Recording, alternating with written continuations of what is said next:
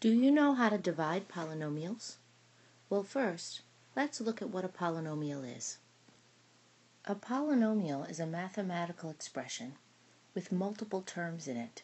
There can be variables, there can be exponents, there can be coefficients and constants. Let's look at an example of a polynomial. Here's an example of a polynomial. Notice that this has 3 terms in it.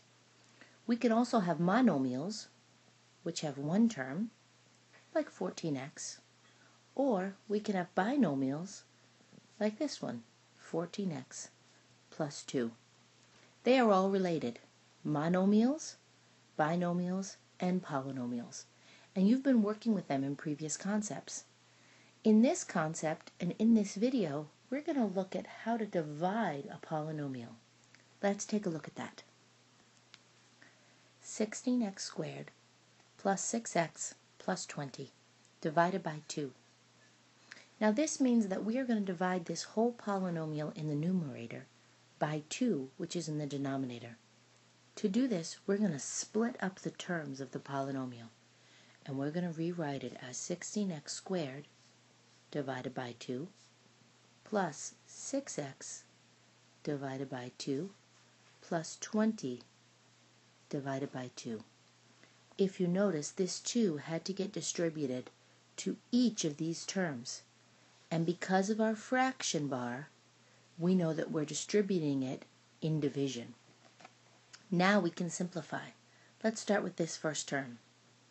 2 goes into 16 8 times. There's nothing to simplify this with, so we bring down the x squared.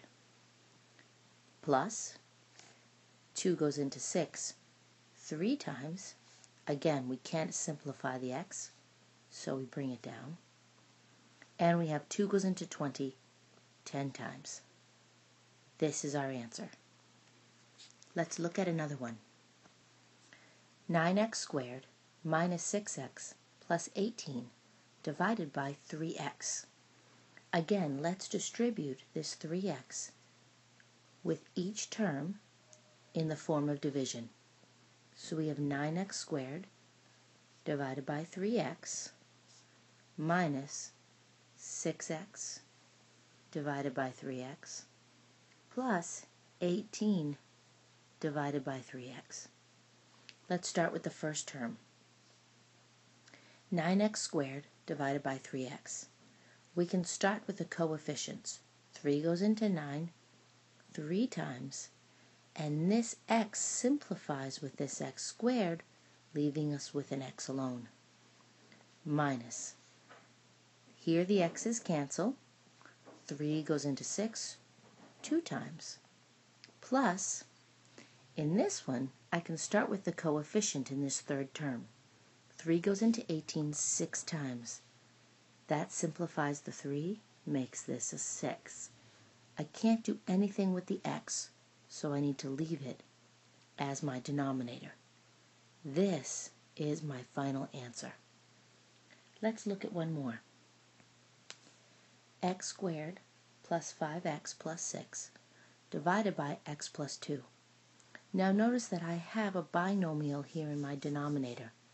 Because I have a binomial and not just a monomial, as I did in the other 2 examples, I have to set this problem up differently. I'm going to set it up just like I would long division. X plus 2 divided by x squared plus 5x plus 6.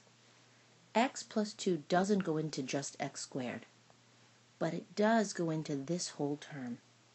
And I can say that it goes in there x times. So I'm going to bring up an x. Now, just like I would in long division, I'm going to multiply this x times both of these terms. X times x is x squared. X times 2x is a positive 2x. Just like in long division, now I subtract. 5x minus 2x is 3x. X squared minus x squared is 0. Those cancel. Bring down the 6. X plus 2 goes into 3x plus 6 3 times. And you can see that by going, what times x is going to give me 3x? What times 2 is going to give me 6? I can do a positive 3 there. 3 times 2 is 6. 3 times x is 3x. When I subtract, I end up with 0. This is my final answer.